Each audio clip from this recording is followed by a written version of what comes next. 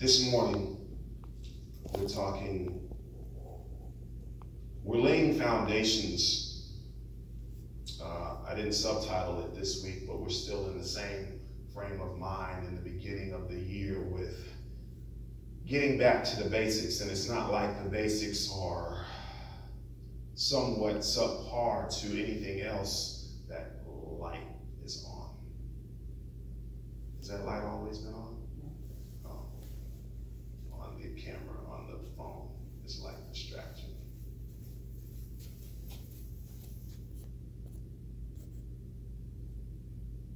No, that's not what it is.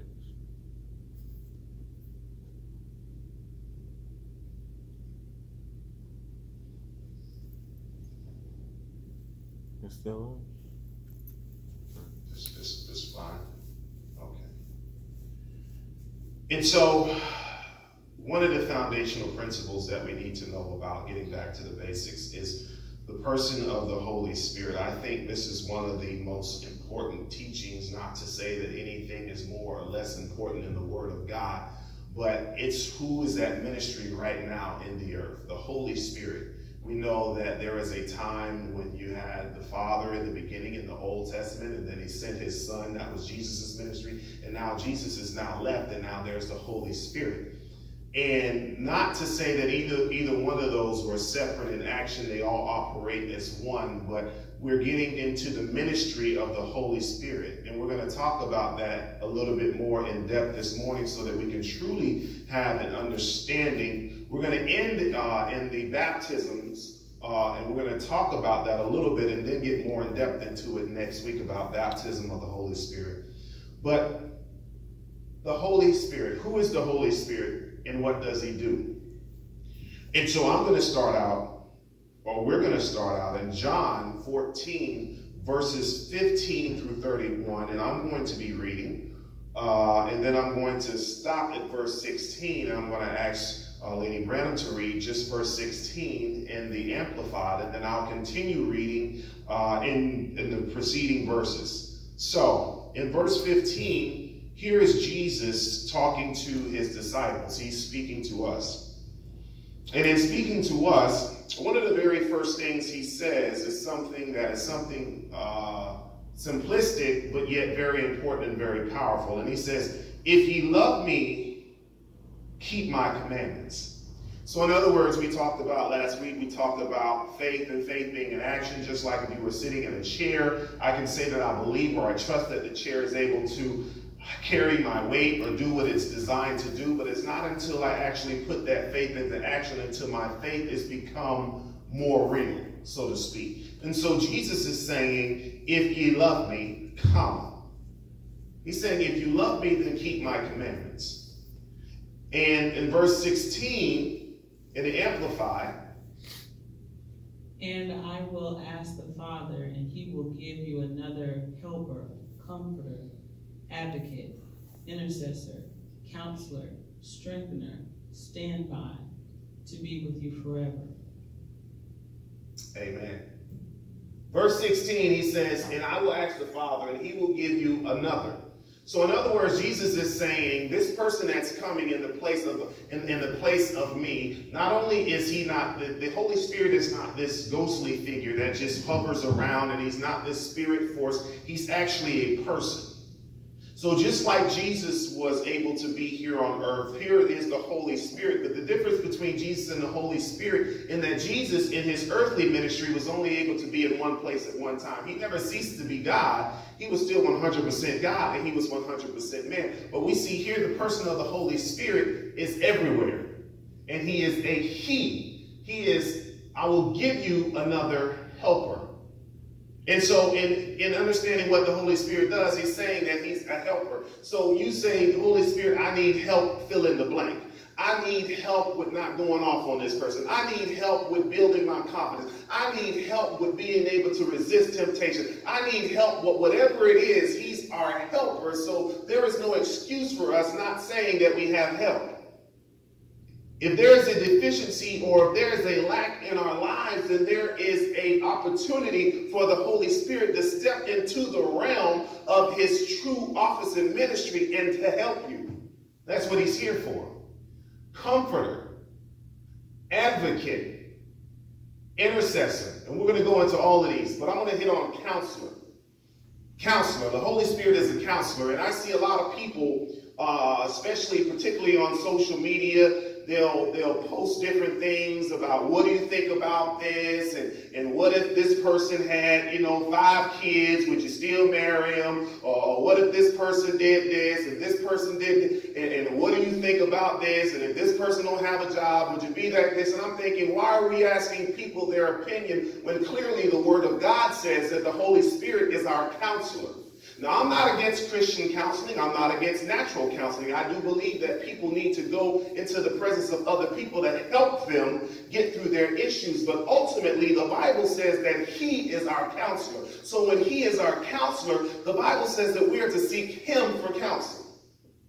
I don't need to go on Instagram, Facebook, or anything like that to seek out the counsel of other people, because ultimately, if I lean to their understanding, as the Bible says in Proverbs 3, 5, and 6, trust in the Lord with all thy God. It didn't say trust in your friend, your family, or anybody else. It said trust in the Lord with all thy heart. And lean not to thine own understanding. In all thy ways acknowledge Him. And so in all of my ways, that's my day-to-day life.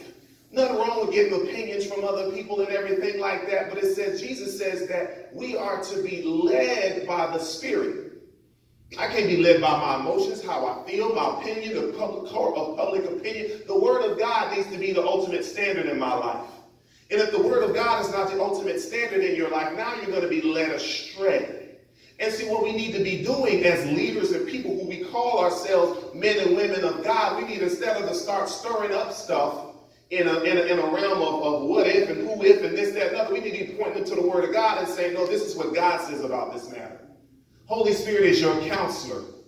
And so now the best thing I can do for you, if you're faced with a situation that is not necessarily revealed to me, we all know that if we're talking to someone who's looking for a mate, that the Bible says do not be unequally yoked. But it doesn't stop there, because just because you're a Christian, they're a Christian, doesn't mean that that's your wife and that's your husband. So now we need to be able to pray and ask God to give us revelation as to who it is that we are to be with. Jesus told his disciples, who do men say that I am? Some say you're Elijah, some say you're one of the prophets, some say you're Jeremiah.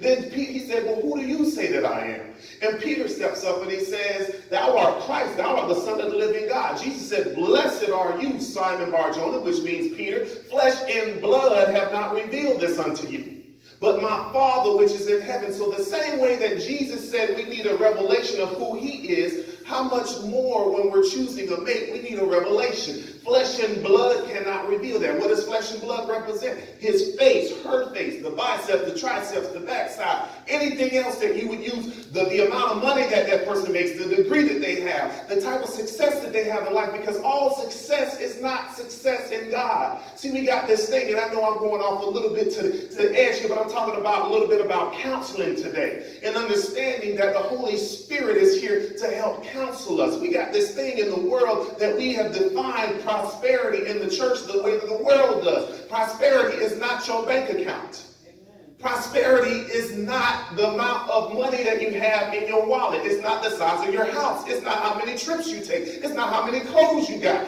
It's not any of those things. The Word of God says that I pray that you prosper as your soul prospers. So if you're prospering in the area of finance, but your relationship is jacked up, then you're not prospering. Amen.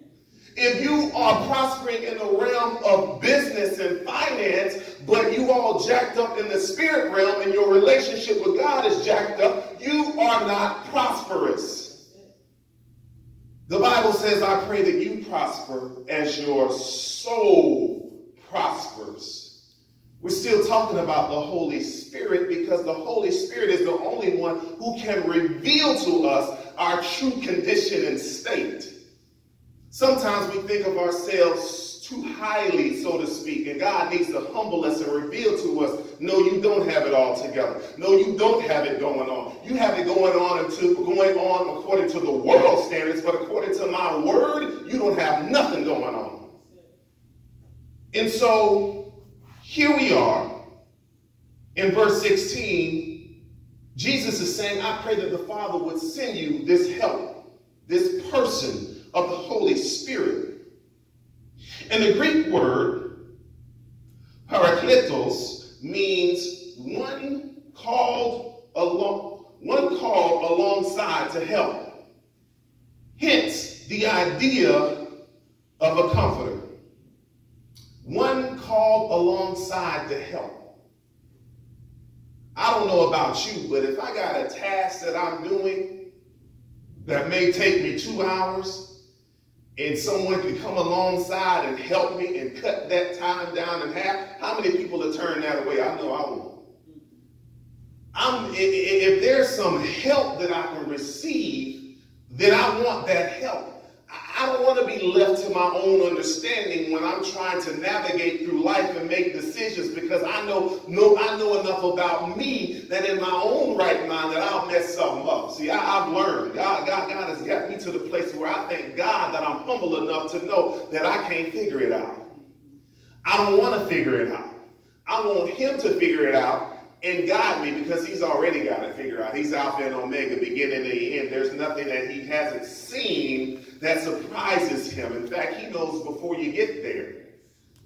And so it says in verse 17, even the Spirit of truth, whom the world cannot see, or whom the world cannot receive, because it seeth him not. The world doesn't see the Spirit of truth. You know how the world doesn't see the Spirit of truth? Because sometimes when you're trying to counsel with someone and they don't see it your way, that's because they're blinded. They've got believers who are blinded because they have not received the revelation that you have through the Word of God. And sometimes we have to do what Paul says, I planted Apollos, what but God give the increase. Sometimes you just have to say your piece and leave it alone, because everybody's not going to agree. Sometimes, and even Paul said it. Paul said, there's amongst you fightings, envying, strifing. Are you not carnal? Some people are just carnal. We just have to keep it real. Some people just, but Paul said, I can't even speak unto you as spiritual, but as unto babes in Christ. So have you ever had to have a grown-up conversation with a baby? You can't do it. And God, now I need you to go over here, and we need you to go down the store, and that sounds ridiculous. And Paul said, and yet we're doing the same thing in the spirit realm. We're having spiritual conversations with people who are still babes in Christ. The worst part about it is the people who are babes in Christ don't even recognize they still are.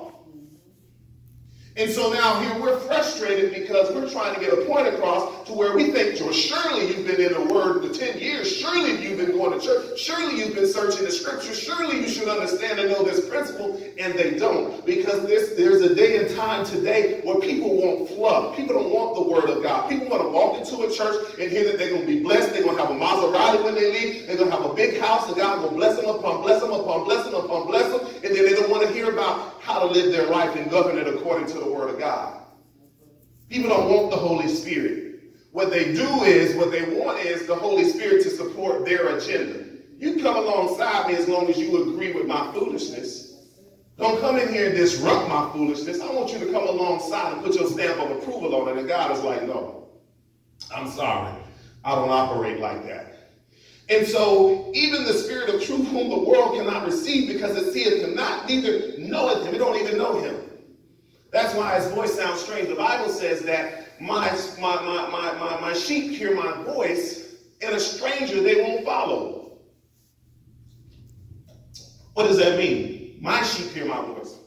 He took personal possession. He says, my sheep hear my voice. So if you're not one of his sheep, or if you're carnal, if you allow the world to sear your conscience with a hot iron, there's certain things that you won't adhere to anymore. And it says, because it seeth him not, neither knoweth him, but ye know him. He's talking about us, the body of Christ. For he dwelleth in you and shall be in you. This was huge, because prior to this, the Holy Spirit was in the temple of God. The Holy Spirit was relegated to the temple of God. The high priest had to go into the Holy of Holies in the Old Testament. The people had to stay on the outside, and he had to go sprinkle the blood on the mercy seat so that he could atone it for the sins of the people. Now, when Jesus says, I'm ascending up onto heaven, and we're going to get into that, I'm going to send the Holy Spirit. He's going to be in you. Now we're that very temple of God where the Holy Spirit dwells. And so it says, I will not leave you comfortless, verse 18. I will come to you. Yet a little while, and the world seeth me no more, but ye see him, because I live, ye shall live also. And that day ye shall know that I am in the Father, ye in me, and I in you. He that hath my commandments, and keepeth them, he it is that loveth me. And he that loveth me shall be loved of my Father, and I will love him, and will manifest myself to him. Judas saith unto him, if not Iscariot, Lord, how is it that thou wilt manifest thyself unto us, and not unto the world? Jesus answered and said, if a man love me, he will keep my words.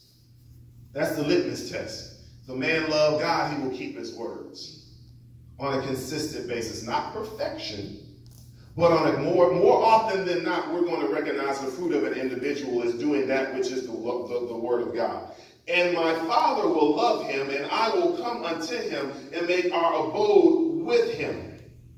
He that loveth me not, keepeth not my sayings. So he's saying, that's my litmus test. If you don't love me, just don't do what I'm telling you to do. And the word which ye hear is not mine, but the Father's which sent me.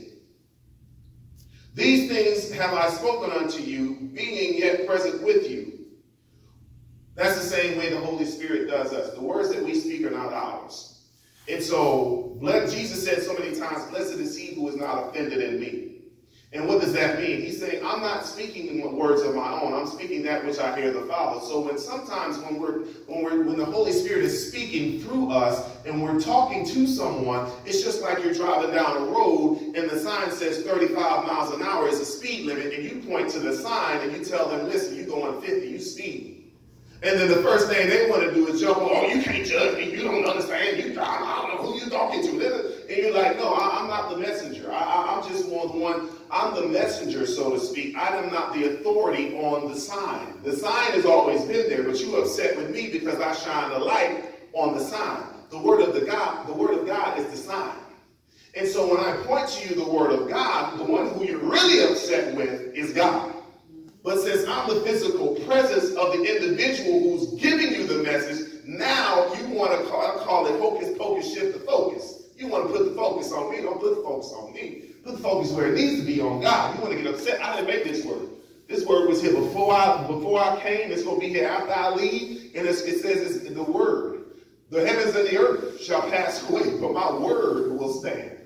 And so here Jesus is saying in verse 25, and the things I have spoken unto you, being yet present with you. Verse 26, but the Comforter, which is the Holy Ghost, whom the Father will send in my name, he will teach you all things. I teach underneath the anointing of the Holy Spirit. I don't teach my words. I stand up here, I study, I pray. Holy Spirit, what would you have me to say? Help me to not get in the way, and Holy Spirit, just take over. It's a supernatural thing when you just yield to the leading of the Holy Spirit and you allow him to teach you. And so he shall teach you all things. That's why the Bible says to study to show thyself approved. The Holy Spirit is not a respecter of person. He will give you revelation. He said, if you knock, you shall be answered. If ye seek, ye shall find. And he will bring all things to your remembrance, whatsoever I have said unto you. Peace I leave unto you. My peace I give unto you. Not as the world giveth, give I unto you. Let not your heart be troubled, neither let it be afraid. Jesus is saying something so profound and so powerful here, and it applies especially in 2019. My peace I leave unto you. My peace I give unto you. Not as the world giveth. Jesus was clearly saying that there's a peace that the world gives. The peace that the world gives is in the form of tangible things. Some people are only praising God, just like what the enemy tried to say that Job was doing, but Job proved the enemy wrong. But you have people who are on the opposite side of that spectrum. Some people are only praising God for image. And what I mean by that, I'm saying that people who are prospering, so to speak, in their way of prospering. They may have the houses, they may have the cars. They're only saying, bless the Lord. Hallelujah, highly favored. Glory be to God, because they got $20,000, $50,000 in the bank. But let a trial or a tribulation come and wipe all of that away. They'll curse God to his face. They'll stop praising him. That same smile you seen on their face on Wednesday, it'll be gone by Friday if that happens. You'll be like, what happened to you? I don't want to talk to you. I don't want to talk to you. You're like, wow, what's going on? Hey, what happened? I lost all my money. So your joy and your peace was attached to things. Things have to be going right. There's been situations and circumstances that I've been in, and I've asked the Lord, Lord, I need you to move this situation. I need you to turn this circumstance around. And I heard clearly, I am not going to change your circumstance right now. I'm just going to change the way that you react to it. Because when you can rise above a trial or a tribulation and still have peace, when people can be antagonizing you, when people can be talking about you, people can be roasting you, so to speak, and you still have peace, that's power. That's the Holy Spirit. That's something that's set aside for God. That's something that peculiar people that God was talking about now, you're peculiar because people are wondering how it is that you still got joy. You still got peace. You still praying for people. You still trying to help people, even though you're going through the worst of a storm. So Jesus said, my peace I leave unto you, not as the world gives. The world gives a false peace. It's temporary. It's based in people, places, and things. And God wants to give us freedom in that. And sometimes God will shake up your world, so to speak, so that you'll recognize the only real peace, the only real joy, the only real stability is found in him.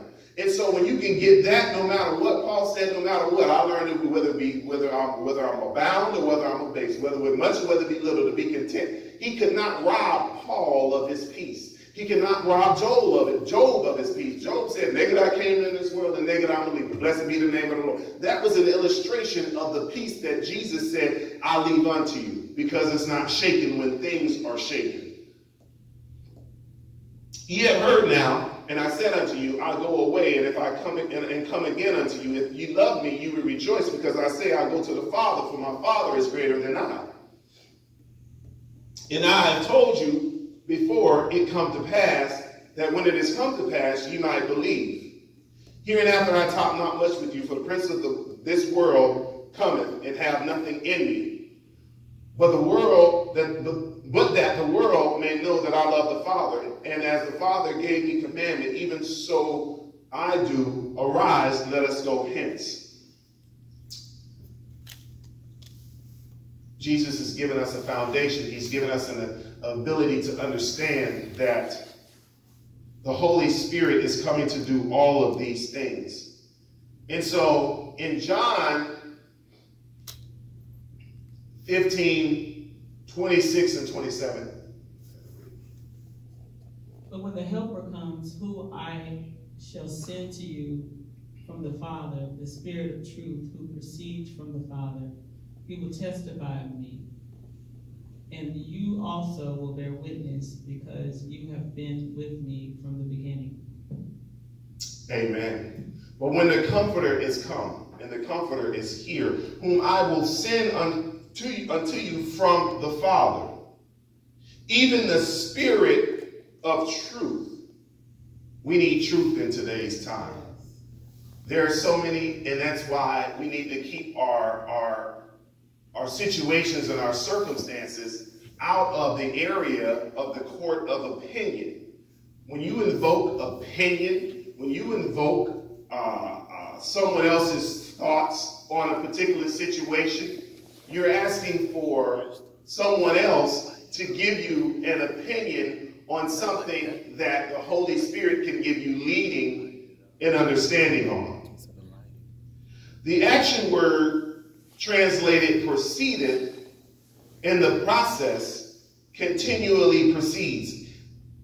It means that it continually proceeds from besides and not out of the Father. It is so important to understand that the Father is God, the Son is God, the Holy Spirit is God. Even though we say Father, Son, Holy Spirit, and we say the Holy Spirit is a third person in the Trinity, there's no first, second, and third. There's no unequality. They're all equal. And the Father is not the Holy Spirit.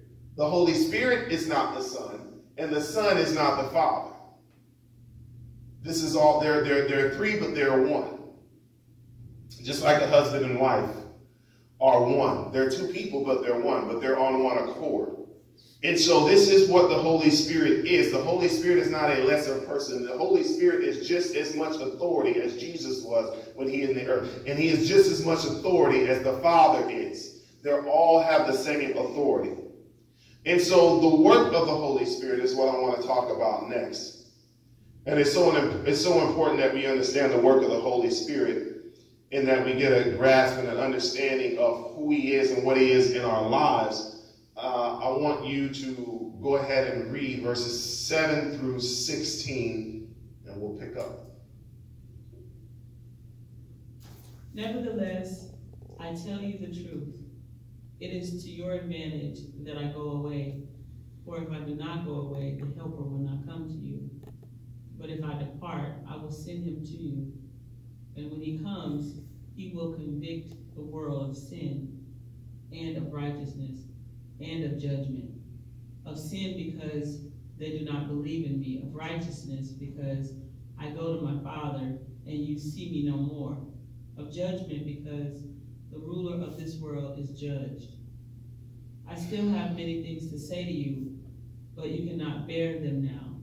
However, when he, the Spirit of truth, has come, he will guide you into all truth. And he will not speak on his own authority, but whatever he hears, he will speak. And he will tell you things to come. He will glorify me, for he will take of what is mine and declare it to you. All things that the Father had are mine. Therefore I say that he will take of mine and declare it to you. A little while, and you will not see me, and again a little while you will not see me, because I will go to the Father. Amen. Amen. Jesus always tells the truth because he is the truth. He is the way, the truth, and the life. But it says, for emphasis, nevertheless I tell you the truth.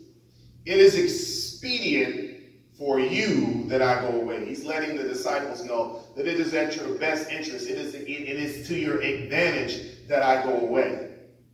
For if I not go away, the Comforter will not come unto you. The Holy Spirit will not come unto you. He said it's so important that I leave. But if I depart, I will send him to you. I'm not going to leave you comfortless. I'm going to send you someone that is like me. I'm going to send you another me. And when he has come, he will reprove the world of sin and of righteousness and of judgment. The work of the Holy Spirit is to reprove. There's a terminology. Did you put something? Okay. The work of the Holy Spirit is to reprove. Translated in the Greek as elecho, meaning to point out a fault or error or expose something as it really is. The word reprove is also derived from another word meaning conviction, which embraces a number of biblical expressions in its meaning. It is also originally derived from two Latin terms meaning to cause to see, which is why you offend people who may not see things the way that you do. And so, the work of the Holy Spirit is to reprove. What does that mean? To point out fault or error. It's like what I was talking about with the sign. And sometimes people don't like when their faults are pointed out or their errors are pointed out. It is to expose something as it really is. It's as if a person is walking out throughout life and maybe they have 4 eyes and they think they only have 2. And because it is that they think that they're normal, so to speak, and they think that their actions or their behavior is normal, when you point out that particular error, you expose something as it really is, it becomes an offense to them. Jesus said so many times, blessed is he who is not offended at me. See, the Sadducees and the Pharisees, they had done stuff for so long, and they thought that they were right. They thought that they were righteous. Till now, here comes Jesus on the scene, exposing them for who they really are, and they were offended. See, sometimes when you expose what people think is normal as abnormal, now they got a problem. Because they're like, wait a second, I thought I was doing this the right way. I thought I was in the right. And no, the word reprove is the very meaning of conviction. And so we're talking about what the Holy Spirit does. It says it causes people to see. That's what we are to do. We are the lights of the world. We are to cause people to see. So many people are in darkness. And so when you come around, it's just like, if you ever been in a dark room for a little while, maybe it's been a few hours, and what happens when that light comes on? Oh, man, it becomes offensive, because the light is now meant to allow a person to give them power to see, but it's also offensive if it's not received in the right manner. So here we go with the three things that the Holy Spirit does. Sin. The Holy Spirit reveals the need of redemption. That's what the Holy Spirit's job is to reveal that a person is lost. A person has to first see themselves as a sinner. And so many people think that, well, I'm a good person. I never murdered nobody. I never stole nothing. I never did this. And God is saying that for all of sin that comes short of the glory of God, all sin is equal in God's eyes. I don't care whether a person has murdered, robbed, stole, told a lie, or whatever. God says all of that is equal. Every last one of those sins is equal. Man has made it so that there are categories, but man has made it so that there are categories so that they can feel better about themselves. Yeah, I cheated, but at least I ain't killed nobody. I did such and such, but at least I ain't never went to jail and I ain't never went to prison. The Bible says that all have sinned and fallen short of the glory of God, and so all of your righteousness is as a filthy rag. God is saying that same sin that you are saying is nothing. It would send you to hell without the blood of Jesus Christ. So how little is it? You saying that is little so you can feel better about yourself, but God says that it is all filthy. And so we are never to look down our noses at anybody, because the same blood is applied to our sins as applied to theirs. And Jesus said there's no respecter of person. There are no big eyes or little U's in the kingdom of God. And so that's why it's so important for us to remember that when the Bible says in Ephesians 2:1, it says, and you have ye quickened who were dead in trespasses and sin. He's talking to us. We want to get a self-righteous attitude that because we come from a particular background, or because we ain't never did this or never did that, that somehow we're better than the next person. And that's a false pride. Matter of fact, the Bible says that that's devilish. To puff yourself up and to think that because you haven't done this and because you haven't done that, that you're somehow better than the next person. You're not. Right. And the Word of God says that you aren't. And so Jesus is saying here, the word reprove, and he will reprove the world of sin and of righteousness and of judgment, of sin because they believe me not. Righteousness. The Holy Spirit reveals the possibility of becoming righteous. The Holy Spirit reveals the possibility of redemption, meaning that I'm revealing unto you that there's someone who has paid the penalty for your sin. His name is Jesus Christ. You receive him and your sins are forgiven. And you're now in right standing with God. And we talked about that, what righteousness means. It also talks about judgment. The Holy Spirit reveals the reality of redemption. The reality of it is, if you don't receive this Jesus Christ as Lord and Savior, what your fate is.